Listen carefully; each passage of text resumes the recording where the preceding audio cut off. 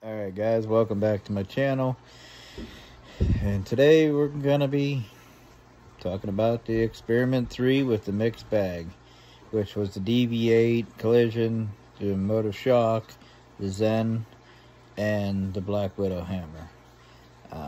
The first game, I bowled a 162. I used all 4 balls just to see which one was going to actually work.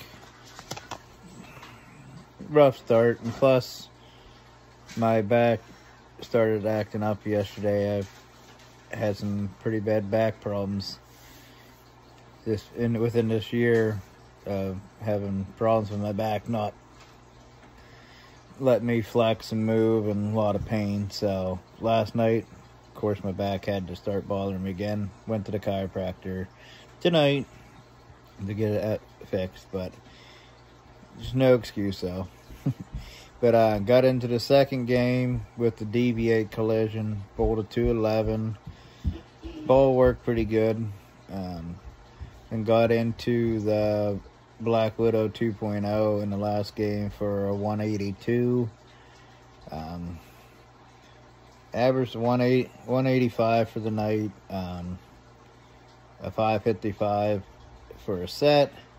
So, all in all, it wasn't a bad night. It wasn't as good as the Storm and Motive nights, but like I said, my back was bothering me. I get real sharp pains in it. That could have been most of my issue, but I'm not gonna whine and cry about that. So, still a good night, still above average. I have a 184 average, so averaging 185 for the night. It's a good night in my book. Could have been better, yes, but alright, so anyways, enough talking. I'm gonna show you videos of last night bowling with all the balls.